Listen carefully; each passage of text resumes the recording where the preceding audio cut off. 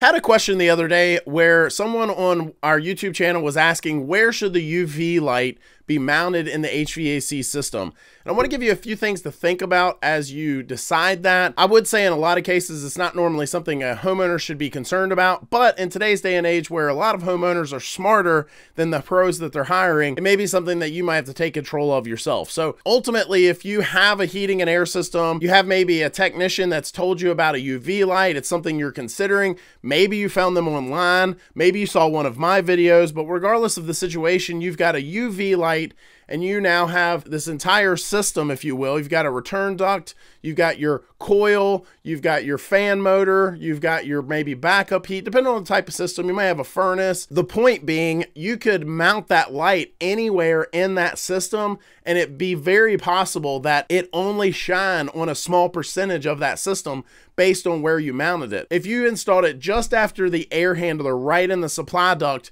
there is not going to be a single bit of light that reaches that evaporator coil. There's too much in between. There's too many obstacles, if you will, that's going to block that light. And to be very clear, this may seem like common sense, but a lot of folks, maybe they just don't think about it. Components in that system cannot be sterilized unless the light is shining directly on them. In fact, you can Google it. There's studies that show that it has to be within a certain distance of the light, of the bulb, if you will. So just installing it in there, it's not like a filter where it's going to say filter all of the particles that go past that filter, and so everything after the filter is only receiving good clean air. UV lights don't work that way. So back to the matter at hand, where do you mount it? Where do you mount it in that system to get the most out of the product that you're installing? One last thing I want to point out before I answer that question specifically, and that is just realize there are certain components that are not good with UV light. In fact, years ago,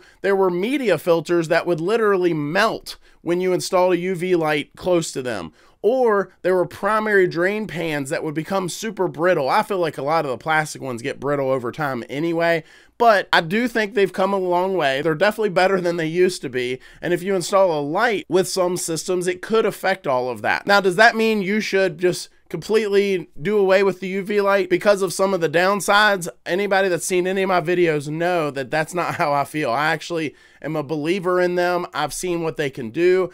I don't think they're snake oil. I had a customer years ago that he had a system that had all this black gunk. We installed a UV light and then came back a few months later to do his preventative maintenance, and it was like a shiny nickel. That evaporator coil looked almost brand new again. And I'm telling you, I've said it 100 times to friends and customers and even on this channel that I wish I would have taken a before picture. The after picture was so different that I wished I'd have got that before picture. So finally, where do we mount this thing? I think ultimately the answer to that question is, where are you having the problem? Now we're going to get to, if you're not having a problem, where I would mount it in just a moment. But if you have a problem, then I believe the UV light is your solution. It's the Superman here, right? It's the one that's going to be fighting the battle here and winning the battle, you know? And so if I had a bunch of microbial growth or mold or whatever that is that's growing in there, wherever it's growing, I'm mounting the light to where it's at least going to shine on that. Again, you would think would be common sense, but I see it all the time where folks just have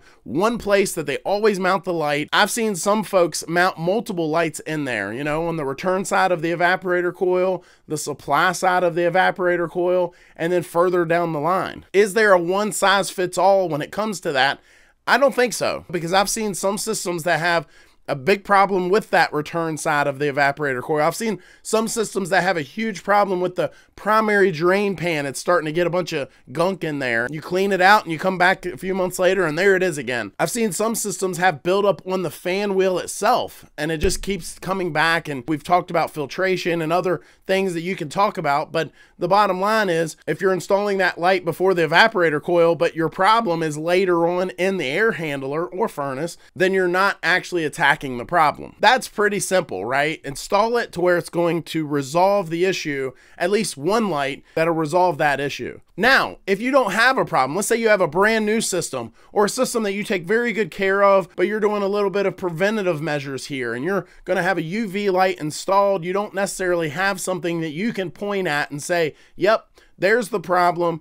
that's when I want to resolve. That's where I want the light installed. I've heard different thought processes on this. In fact, I've sat through classes where teachers talked about different theories and where maybe the light should go. I can tell you one thing, that a lot of manufacturers have gotten to a point where they know that, products like this are going to be installed.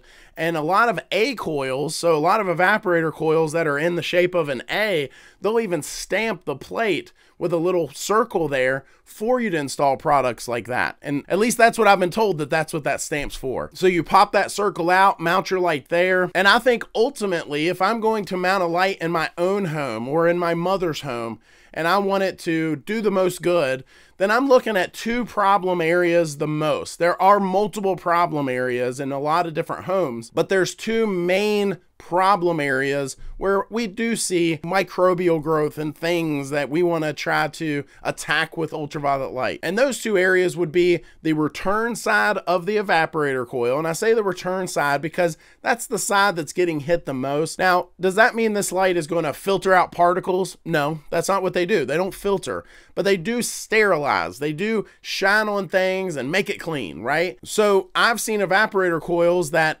are sterilized and clean, but be super dusty and still need to be maintained and still could maybe even use some filtration in that system. The return side of the evaporator coil is where I have seen systems that don't have ultraviolet light, that don't have any sort of air quality products, and that is where you can start to see things growing and air's passing over it and it's blowing right back into your home. So that's the first place.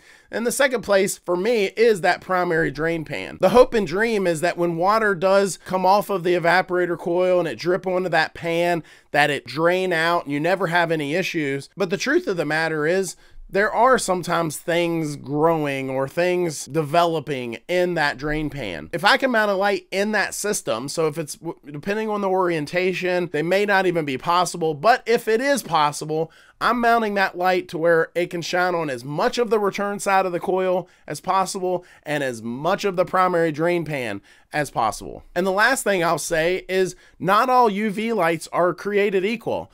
In fact, I've laid hands on some that, they don't seem like much at all. There may be a particular technology that there just don't seem like there's much there. And then I've seen other ultraviolet lights that would, in some commercial systems, that look like they would just shine the entire country. So down in the description of this video, I'm going to put a few of the UV lights that I have seen that seem like they're decent quality. Let me know your thoughts. Have you installed one, or are you thinking of installing a UV light? Has this been a concern on where to mount it? What makes the most sense? I'd love to hear about that down in the comment section below. If you like this video, I think you'll like this one even more. It's where I talk about reusing ductwork when replacing a system and where a lot of people make mistakes. Thanks for watching. Hit that subscribe button. We'll see you next time.